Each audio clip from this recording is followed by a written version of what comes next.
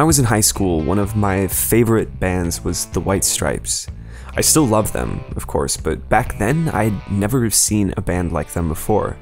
Their unified color aesthetic, their mix of tender folk songs and guitar-driven rock masterpieces. Every day on the way to school I would play their albums over and over again. I just couldn't get enough of them. And then one day when watching Fuse, which was basically MTV after MTV stopped being music television, there was a little video for this song.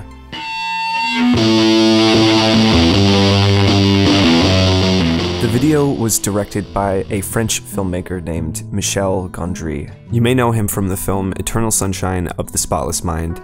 He has directed 5 music videos for the White Stripes, this being one of 3 that I'm going to cover in this video. Jack White has always been a fan of motifs in his music, from redheaded girls to the number 3 to the concept of ghosts. This idea seems to be represented in the music video, as old memories are projected onto this house as Jack walks through it, empty and falling apart. The technique is really simple and pretty self-explanatory, but it's a really creative way of showing multiple images from different sequences within the same shot, all done in camera. Instead of using some sort of overlay effect, they filmed all of the scenes in the house and then placed a projector wherever the camera originally stood, projecting the images from the same perspective they were photographed from.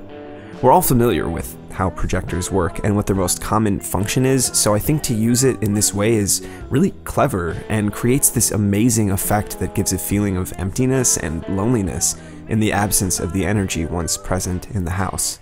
Reflected in the line, "I didn't feel so bad till the sun went down, then I come home, no one to wrap my arms around." It's easy when shooting a music video to just film a band playing their instruments from different angles and then cut it all together, but it takes a lot more creativity to put something like this together that tells a story, one that fits the mood of the song presented, which this video does perfectly. The next video I wanted to look at is for the song Fell in Love with a Girl, also featured on the album White Blood Cells. Probably one of the most iconic music videos ever filmed using something almost every one of us is familiar with: Legos. Again, a really simple idea, but executed with great care and precision to sell the effect. About 50% of the video was real stop-motion animation using Lego bricks, and the other 50% was shot in camera and then made to look like Legos using computers. A similar effect can be achieved in After Effects using what's called Mosaic. While I'm not sure what program they used for the actual video, Mosaic pretty much accomplishes the same technique. So for the half that was done in computers, this effect was applied directly to the footage with some tweaking to make the squares look like Lego bricks. And in the half done with stop motion, it was used for reference, so the animators knew where to place each brick when filming. While we've probably all seen some form of stop-motion animation using Legos before, I've never seen anything else quite like this video. It's funny, most directors would have been satisfied just using the raw camera footage, but that's what makes Gondry special. He wants to take that next step, which is what makes the video so memorable.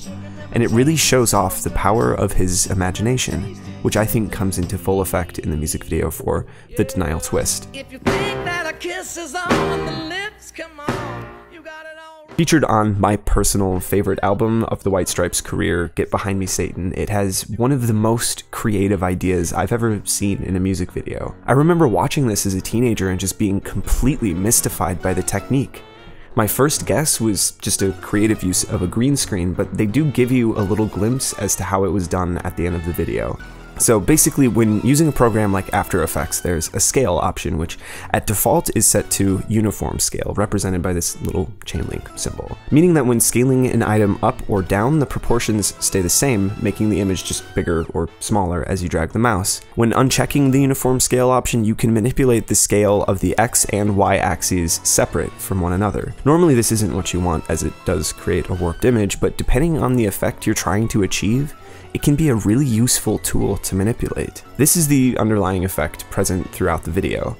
The sets and props were created to have a warped look that would later be corrected by squeezing the video until those same sets and props were at normal looking proportions. To give you an idea, here's what it would look like without the compression. So again, a very simple idea, just playing around with proportions, but by manipulating it in interesting ways and filming it all in one take, it gives it a one-of-a-kind feel that puts it at or very near the top of my list of favorite music videos. These sorts of tools aren't hard to come by. I mean, obviously the elaborate set and props of The Denial Twist probably cost a fair bit, But you could achieve a similar effect with cardboard if you felt like it. And that's what I love about the work of Michel Gondry. It has this immediate feeling of accessibility that's lacking in a lot of major films or music videos where you can see the millions of dollars that went into it. A lot of the techniques employed by Gondry are simple in nature, which means they can be accomplished by even novice filmmakers who have that spark of creativity. Something like forced perspective, for example, can either be used to make a child-sized Jim Carrey playing under a table, or it can make a Hobbit-sized Elijah Wood sharing a cup of tea with Ian McKellen.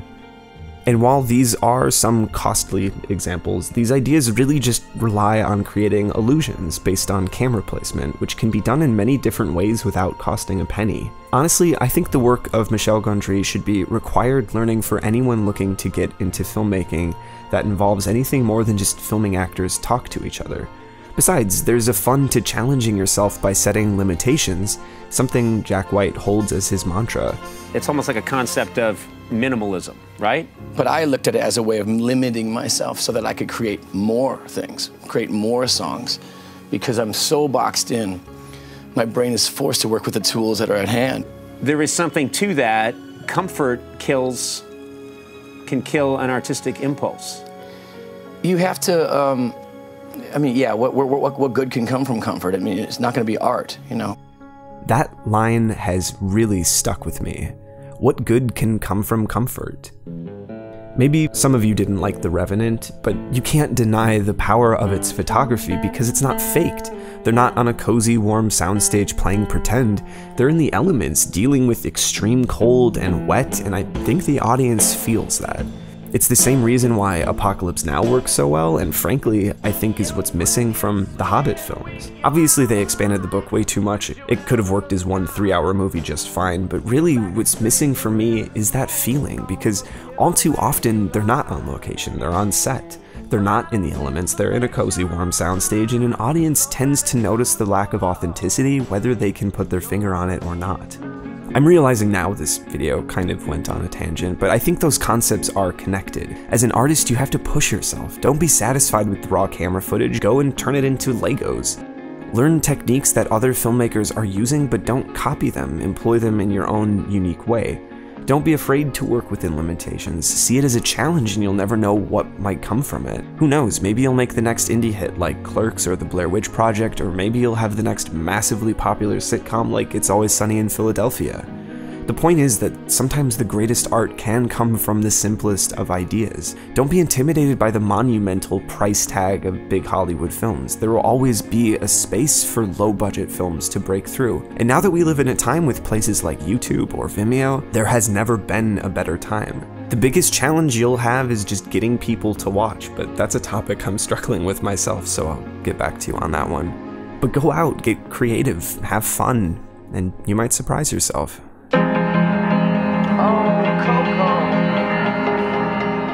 Thank you for watching my video. If you'd like to help me make more and better videos, you can head over to Patreon and pledge to basically leave a tip every time I upload. You can give $1 or $10, whatever you want. You can set a monthly maximum so you don't go over budget. It really helps the channel out, especially now that ads have really become unreliable, even for big channels. So a huge thank you to everyone currently supporting me that way. Every channel says it, but it is true. It does really, really help. I also wanted to thank everyone who has and continues to support this channel in other ways. Anyone who's ever commented on or liked or shared a video, and to everyone who has subscribed. There are now over 10,000 of you, and I'm honestly having a tough time wrapping my head around that. But thank you to everyone who has helped this channel get to where it is. I would have stopped a long time ago without all of the incredible support you have given me. So with that, I'm thinking of doing a Q&A video, so if anyone is interested in seeing that, then go ahead and leave a comment with any question you might have for me. I'll do my best to get to everyone's, if not in the video, at least as a response in the comments. In this episode, I would like to feature another channel like I did last time with Beyond the Frame in my It's Always Sunny video. Entertain the Elk is another up-and-coming video essay channel. He's been getting a lot of traction lately, so I wouldn't be surprised if you've already heard of him, but he makes great videos about all sorts of different topics related to the visual arts, and you should definitely check him out. Thank you for watching, and I'll see you next time.